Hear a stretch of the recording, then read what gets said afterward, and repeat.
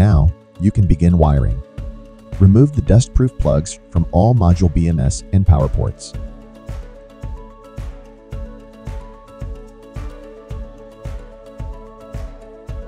Attach the included cable ties to the modules. You'll need to do this before continuing the installation.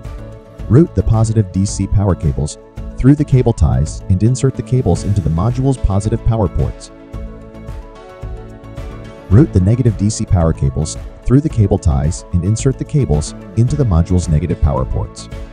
Route the RJ45 signal cables through the cable ties. Loosen the locking caps, insert the cables into the BMS ports, and finally rotate the locking caps to secure them. Route the ground cables through the cable ties. Secure the cables with screws. Just a reminder, the PE and RJ45 cables are secured with the same cable tie. Each DC power cable has its own cable tie. Cut off any cable tie excess. Repeat these steps to wire each module. Insert an ERJ45 connector with the 120 ohm terminating resistors through the bottom of the battery. Connect with the BMS port. Next, cover the negative DC power port with a female cap and cover the positive DC power port with a male cap. You're ready to connect the power module to the backup controller. You'll need an L1 cable, L2 cable, neutral cable, ground cable, and a signal cable. Make sure the signal cable is the appropriate length. First, remove the wiring compartment cover from the right side of the power module. Rotate the inner rings to remove the stoppers from the compartment cover.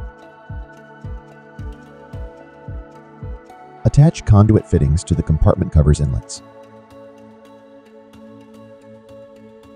Take a moment to prepare the AC power cables. Strip 18 mm of insulation. Connect the ground, neutral, L1 and L2 cables to the power module. Connect the signal cable to the PC-SCOM1 port. Put the compartment cover back on.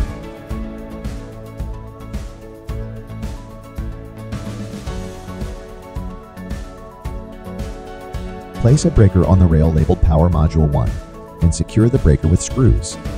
Note that your breaker location may differ depending on your location and needs. Connect the L1 and L2 cables to the breaker for Power Module 1. Install the neutral and ground cables to their respective wiring bars. Plug the ERJ45 connector into the COM PC-S port in the wiring compartment. PV wirings. Backup loads wiring.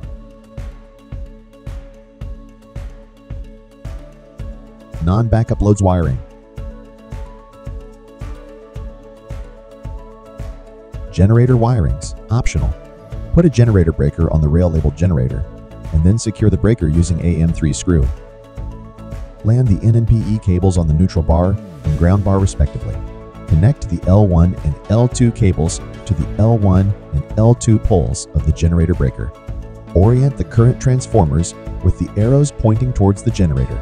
Plug the terminal block connector into the terminal block socket labeled Gene CT. Plug the signal block connector into the terminal block socket labeled the Gene IO. If you want to make other communication wiring for the backup controller, you need to insert the signal cables into an appropriate terminal block connector and plug it into the terminal block socket. Install the neutral ground bonding jumper to the backup controller. Make sure to remove the jumper from the panel downstream.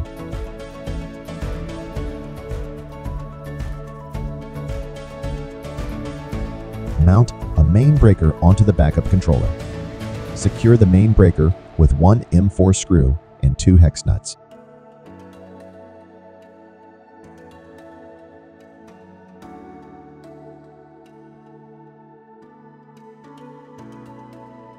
Connect the L1, L2, neutral, and ground cables respectively. Make sure the ground cable is connected to a ground anchor, and then mount the wire sleeve terminals on the ends of the CT's cables and install the terminal block. Orient the arrow on the current transformers toward the cable entry. Plug the terminal block connector into the socket labeled Grid CT. If your backup controller isn't your main service entrance, the main breaker is inside of the main panel. We need to connect the backup controller to the main panel first, and then go through the power meter to the grid. Connect the L1, L2, neutral, and ground cables respectively. In this instance, the ground cable doesn't require a ground-neutral bonding strap. Now, it's time for you to connect your system to the internet. You can connect via Ethernet, Wi-Fi, or a mobile dongle. If you'd like to use 4G data, you can purchase a mobile dongle to do so. To plug in the mobile dongle, take off the backup controller cover and look for a port on top.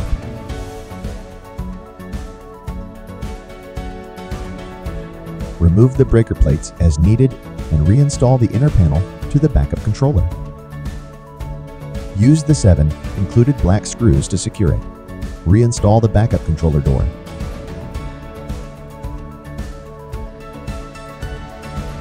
Install the battery side covers, starting with the bottom and moving up. Align the side cover clips with the grooves at the bottom of the battery. Push the side covers down to click into place. Install the side covers to the power module. Align the side cover clips with the power module grooves. Push the covers down to click into place. Fasten the black M4 10mm screws on top.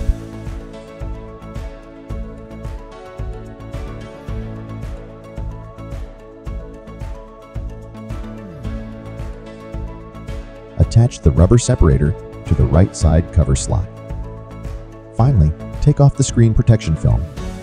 Your installation of Anker SOLIX X1 is now complete.